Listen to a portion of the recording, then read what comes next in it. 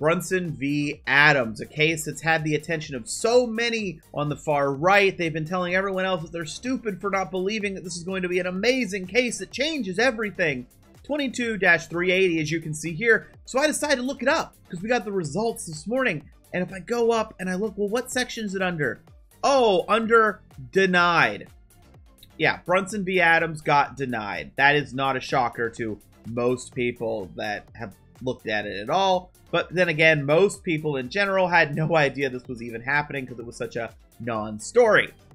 Now, already, over the weekend, before this was revealed, there were people talking about, like, don't worry about it, the Brunson brothers will have more ideas. And already people are posting on Twitter what appears to be, this is true, phone images where they're taking a screenshot of their computer screen, which appears to then be taking an image from Facebook, saying that they're going to file a petition for reconsidering or something like that. Of course they are.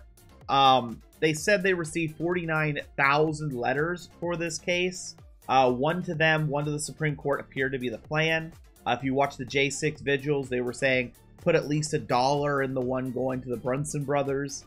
So I didn't expect them to be giving this up, but it was denied.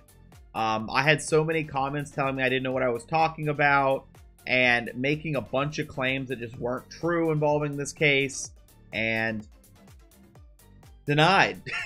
It's just funny to me. So many people were so dedicated to this case and put all their hopes and dreams behind this, and denied.